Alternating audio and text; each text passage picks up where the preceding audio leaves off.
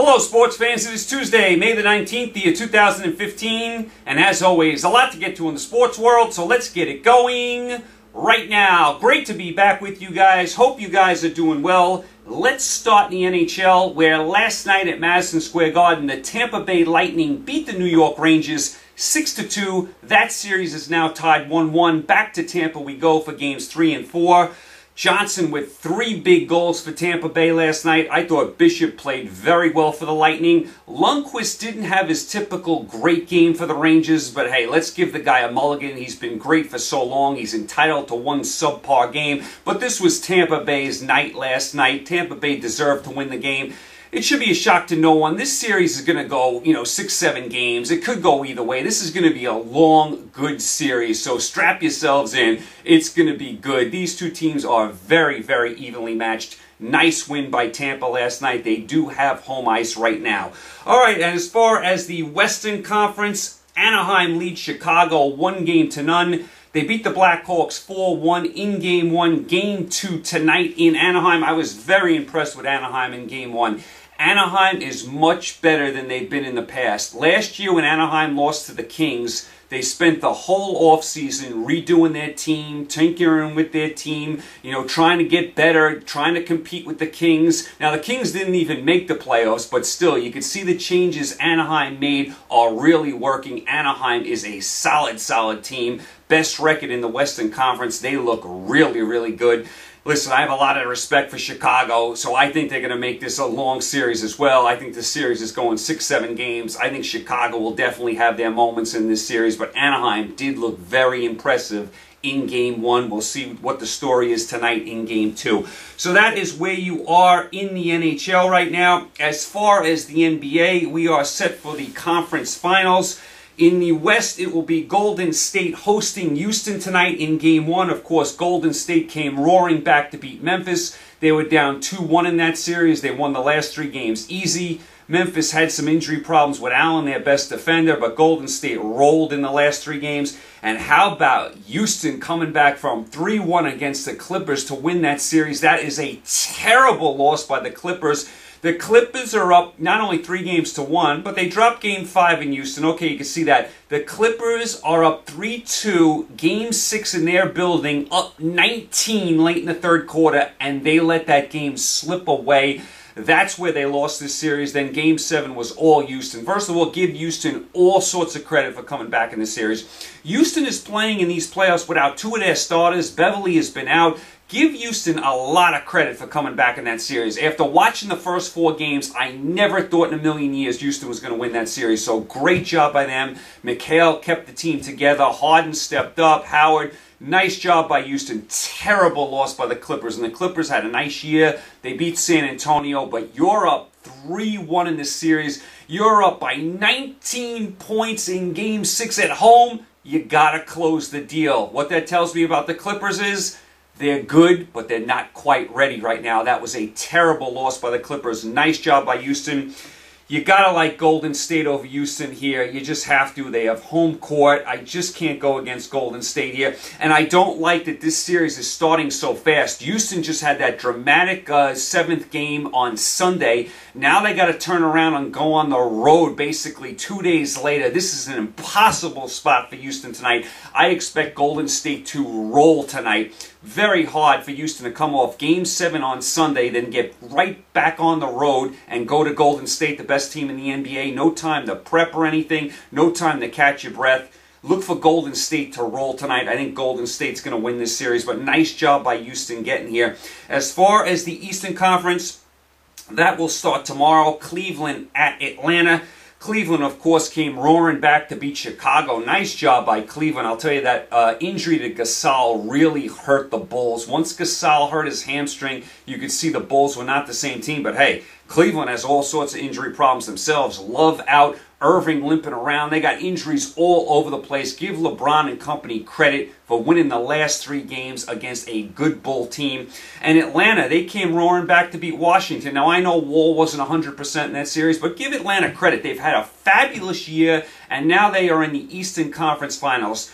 And I've been saying it for a couple weeks now. It looks like we're going to get Golden State and Cleveland, and I think Golden State's going to win the title. The best team in the NBA usually wins. Golden State's been the best team all year.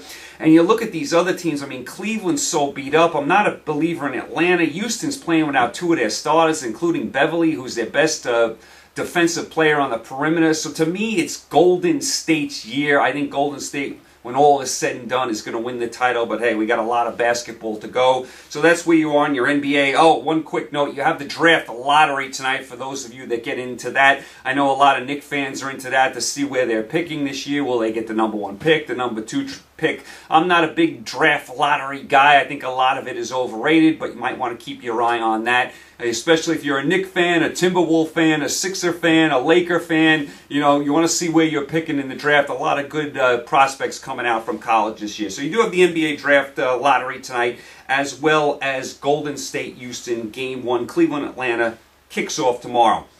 That's where you are in your NBA. As far as Major League Baseball, real quick, as far as the American League, as far as the East, Yankees still in first place, but have not been playing as well lately, have had a rough stretch here. Didn't play well over the weekend in Kansas City. Didn't play well last week, but they still are in first place. Tanaka should be back soon. Tampa Bay in second place. They always seem to do a decent job. I mean, like I said last week, Tampa Bay was a perennial loser all those years. They won like 40 games. Now they're competitive every year. They're in second place. Boston, Baltimore, and Toronto all stumbling and bumbling. Toronto in last place. They should be better than that. When you look at this division, it's wide open. I don't think anyone pulls away in this division, so it should be a close race the whole way in the American League East. As far as the American League Central, this is a very good division.